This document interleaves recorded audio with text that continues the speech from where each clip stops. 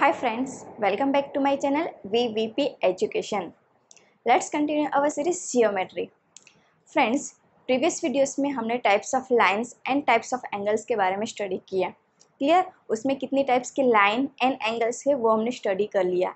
लेकिन फ्रेंड्स, आपको पता है what is the connection between lines and angles? That means कि मोर देन टू लाइंस है, उनके बीच में जो एंगल्स बन रहे हैं उनके बीच में कनेक्शन क्या है वो आपको पता है. In this video, we are going to learn transversal and the angle formed by transversal. To know the connection between lines and angle, watch the entire video. But friends, आगे बढ़ने से पहले, if you are new to my channel, please subscribe my channel VVP Education. And उसके पास वाला notification का button जरूर दबाइए मेरे आगे के videos के लिए. Okay friends, so are you ready? Let's start.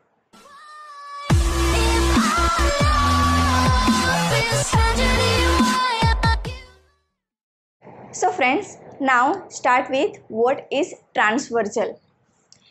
A line that intersects two or more lines at distinct points is called transversal.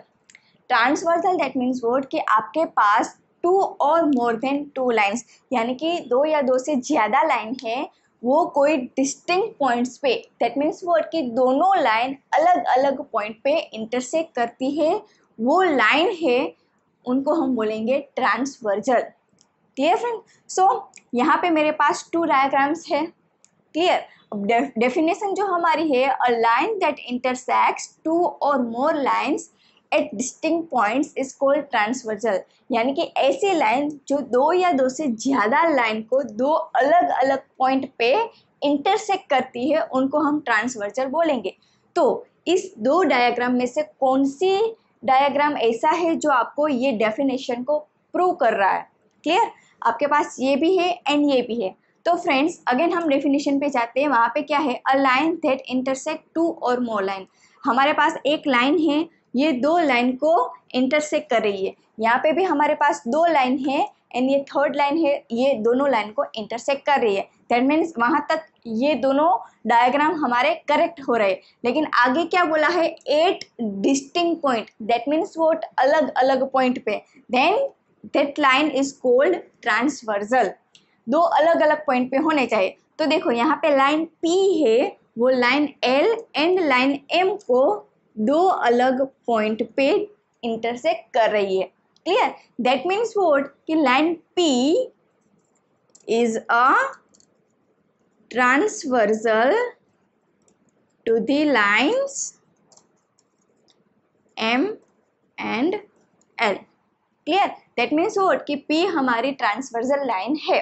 Okay friend, now इसमें देखो यहाँ पे हमारे पास लाइन L है, लाइन M है एंड लाइन P उनको intersect कर रही है. लेकिन जो इंटरसेक्शन पॉइंट है हमारा वो यूनिक एक ही है. Correct friend? लाइन L को भी इसी पॉइंट पे इंटरसेक्ट कर रही है, लाइन M को भी इसी पॉइंट पे इंटरसेक्ट कर रही है. दैट मीन्स व्हाट कि यहाँ पे हमारी जो लाइन P है वो ट्रांसवर्सल नहीं है. Clear friend? कंपलसरी हमारे पास जो इंटरसेक्शन पॉइंट है वो डिस्टिंक्ट होने चाहिए, दोनों अलग अलग होने चाहिए. लाइन L के लिए हमारे पास यहाँ पे है ये वाला पॉइंट एंड लाइन M के लिए हमारे पास है ये. क्लियर? एंड देखो लाइन P है, वही L एंड M दोनों को इंटरसेक्ट कर रही है. सपोज मेरे पास 3 लाइंस है, L M N. Clear? And मैं ऐसे कोई लाइन P ड्रॉ कर रही हूँ. तो is P is the transversal of line L M and N? Of course yes, because line P is intersect at 3 distinct point.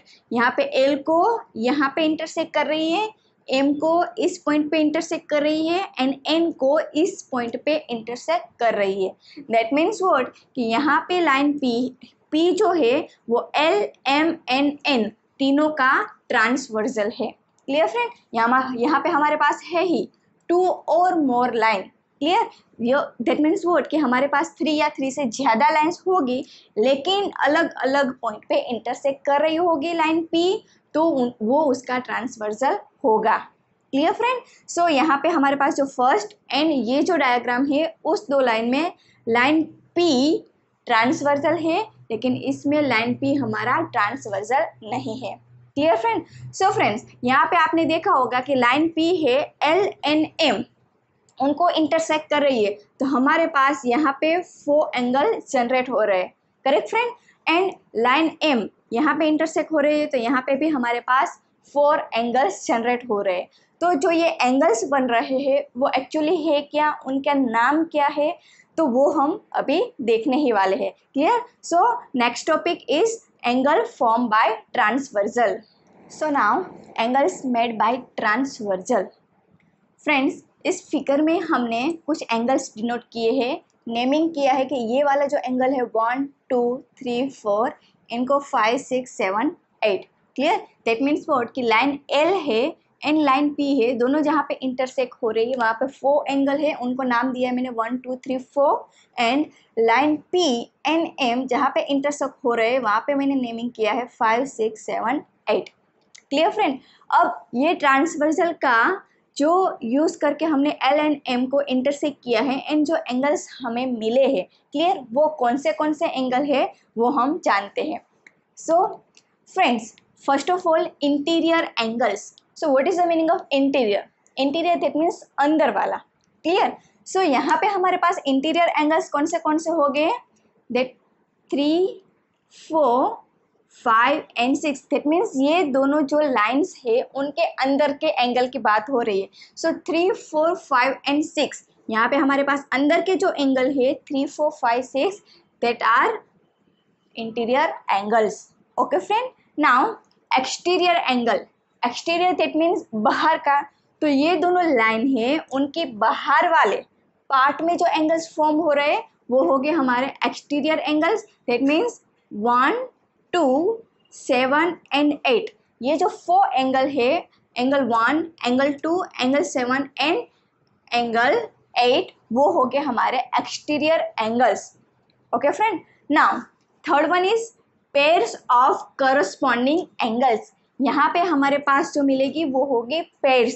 That means जो angle हो गए वो 2 के पेयर में हो गए। सो पेयर्स ऑफ करस्पॉन्डिंग एंगल, कौन से एंगल को हम करस्पॉन्डिंग एंगल को बोलेंगे? तो यहाँ पे जो हमारे पास एंगल 1 एंड एंगल 5, तो हमें यहाँ पे करस्पॉन्डिंग एंगल को याद कैसे रखना है? यहाँ पे 1 एंड 5। क्लियर? तो ट्रांसवर्सल है, इसके पहले तो इस तरफ की साइड हमें लेनी है। क्लियर? तो 1 के तुरंत बाद वाला एंगल है वो तो उसका एडजेसेंट कहलाएगा। Correct friend? सो तुरंत बाद वाला नहीं, लेकिन उसके बाद जो नेक्स्ट है उनके ऑपोजिट जो एंगल है वो 1 एंड 5 दोनों करस्पॉन्डिंग एंगल हो गए। Okay friend? सेम यहाँ पे 3 एंड 7, तो हमें क्या करना है? 3 के ऑपोजिट तो हमने 1 के साथ ले लिया, तो 5 है उसका एडजेसेंट एंगल होगा, वो 3 के लिए क्या होगा? करस्पॉन्डिंग। दैट मीन्स 3 एंड 7 हमारा करस्पॉन्डिंग एंगल होगा। नाउ इस तरफ साइड की बात करें तो 2 एंड 6 हमारे करस्पॉन्डिंग एंगल हो गए, एंड यहाँ पे 4 एंड 8 करस्पॉन्डिंग एंगल हो गए। Clear friend? हमें क्या करना है? तुरंत बाद वाले हो गए वो उसके एडजेसेंट और you can say linear pair, उसके जो सामने हैं वो तो वर्टिकली ऑपोजिट हो जाएगा।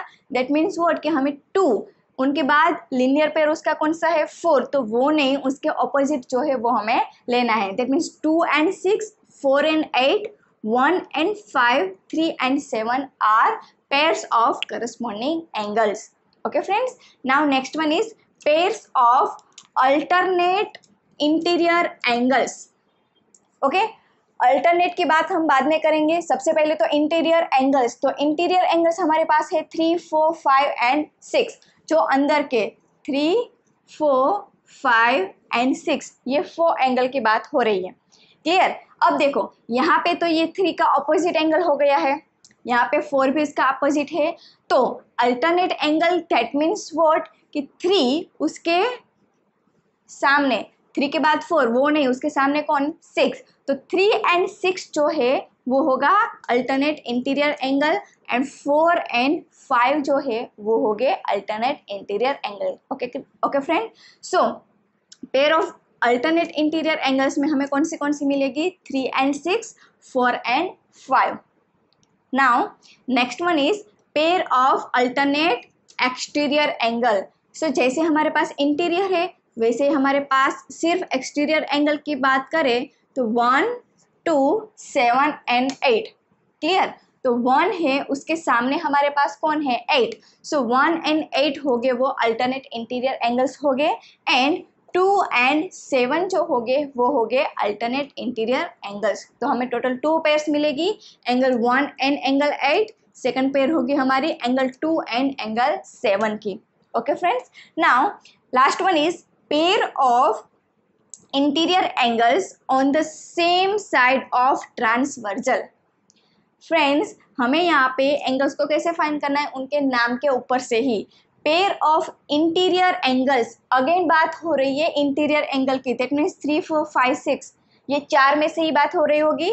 Now on the same side of transversal, तो ये P हमारा ट्रांसवर्जल है उनके सेम साइड की, यानी कि इस तरफ की बात कर रही हूँ तो यहाँ के एंगल्स को हमें देखना है, इस तरफ की बात कर रही हूँ तो मुझे वो वाले एंगल्स को ही देखना है। तो फ्रेंड, यहाँ पे ये जो हमारा ट्रांसवर्जल है उसमें हमारे पास 3, 5, 4 एंड 6 ये इंटीरियर एंगल्स है। नाउ सेम साइड, तो मैं इस तरफ की बात करूँ तो कौन से दो एंगल हमारे पास हो गए? 3 and 5। Clear? So 3 and 5 are interior angle on the same side of transversal. Clear? Same 4 and 6 की बात हो रही है, तो 4 and 6 are interior angle on the same side of transversal.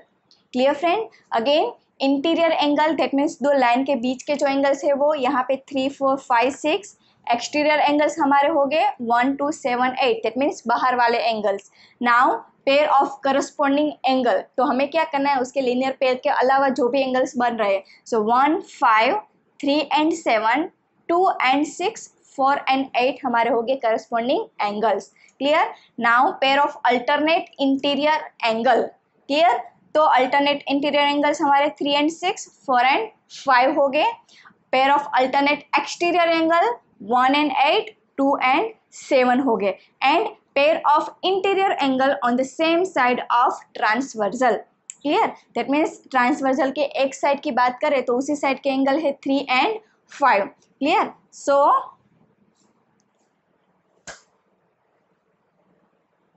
माखी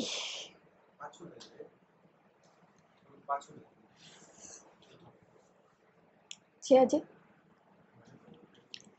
चश्मा पर आने बैठी थी। So last one is pair of interior angles on the same side of transversal. Transversal के सेम साइड की बात करें तो यहाँ पे हमारे पास 3 एंड 5, तो 3 and 5 are interior angles on the same side of transversal, and second one is 4 and 6। Okay friends, so friends, इस वीडियो में हमने क्या क्या डिस्कशन किया है? सबसे पहले तो ट्रांसवर्जल। सो ट्रांसवर्जल हमारा क्या है? वो वन टाइप ऑफ लाइन कि जो दूसरी दो या दो से ज़्यादा लाइन को डिस्टिंक्ट पॉइंट पे इंटरसेक्ट कर रही है। क्लियर? तो उसी को हम बोलेंगे ट्रांसवर्जल। एंड हमारे पास जो एंगल्स फॉर्म हो रहे हैं बाय यूजिंग ट्रांसवर्जल, क्लियर, तो उसके बारे में भी हमने डिस्कशन किया। So friends, that's it for today's video. So friends, if you have any doubt please let me know in the comment below. If you like this video, press the like button, share it with your friends, and don't forget to subscribe my channel VVP Education. To get the notification of my upcoming video, press the bell icon. Thanks for watching. Bye bye.